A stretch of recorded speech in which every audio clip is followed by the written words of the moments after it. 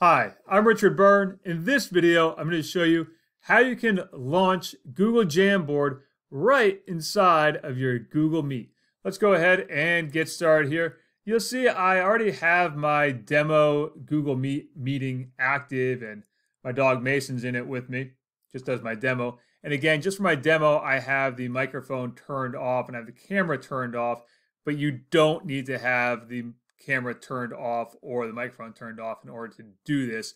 I have that turned off just to prevent a feedback loop in my demo here. So let's go ahead and go to More Options. And under More Options, we see Whiteboard, Open a Jam. And I can now go in and start a new whiteboard or pull an existing one from my Google Drive. You can see I have a couple of other ones in here already from earlier meetings that I did with this same nickname of Demo 1. So I can import an existing Jamboard I have or start a brand new one. Let's start a brand new one. And when I start this new one, it's going to ask me if I want to give access to Mason, who's also in the meeting with me. And I can say yes, he can edit, or I can say yes, but he can only view it. Or I can do link sharing and say everyone within my domain can edit.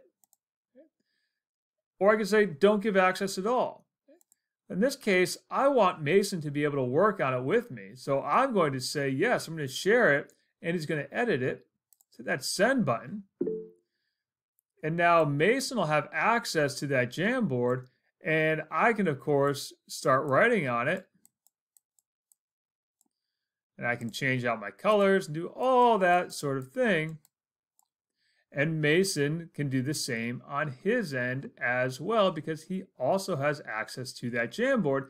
And I know that because if I look at my share button up here, I'll see, yep, he's listed right there as part of that jam. And let's add another page. We can do some more drawing, some scribbling, whatever we'd like to do. And again, when I close this out, this will save directly into my Google Drive. It will also save a copy into Mason's Google Drive. And if I go here to my Google Drive, there it is. There's the one we just did. And we can open that one up. And we can see it right there with the 2 pages. And if Mason has been working on it, I'll see any changes he's made as well. Let's take a look and see it from Mason, or my student's perspective here. So the student perspective here, here's Mason's perspective. He's going to see in the chat that there's a link right there for him to join into that Jamboard.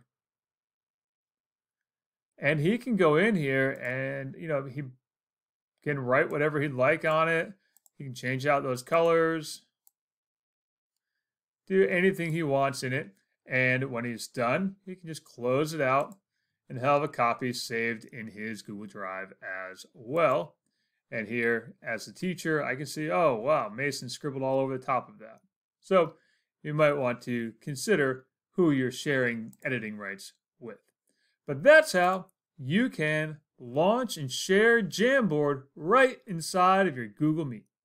As always, for more tips and tricks like this, please check out freetechforteachers.com or subscribe to my YouTube channel.